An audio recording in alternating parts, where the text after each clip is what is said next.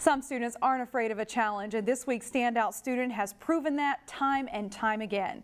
Reporter Meredith Hackler introduces us to Vshin Yang, who is well known in the halls of Maple Grove Senior High.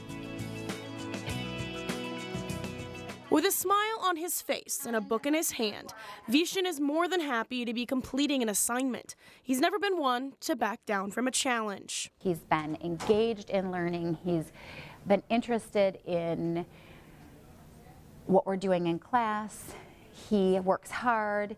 He goes the extra mile with his annotations and his contributions to class. Vshin shows insight into literature above and beyond his peers. And literature isn't the only advanced placement class Vshin is taking. One of the big reasons is why I took a 5A class is just kind of like in my way, saying like, thank you, and this is what I can do to my parents.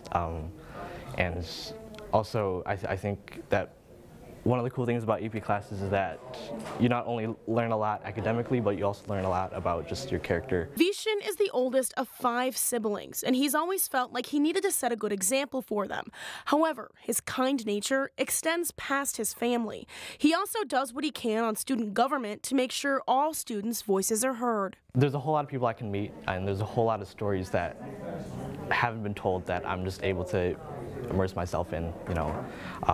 There's a whole lot of students here who aren't able to be recognized as often as, you know, they should be, for example, like the art students. This year, Vshin made an art gallery for Maple Grove Senior High art students to display their work. It's another challenge that he didn't shy away from. He is not afraid of challenges. He is not afraid of meeting a challenge head on and exceeding expectations for the task given. So be that in writing an essay, completing a presentation, but also in just his attitude towards school and working with other students. And staying positive is Vshin's advice to other students hoping to make the most of their high school experience.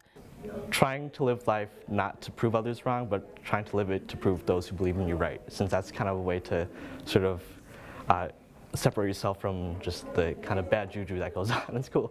In Maple Grove, Meredith Hackler, CCX News.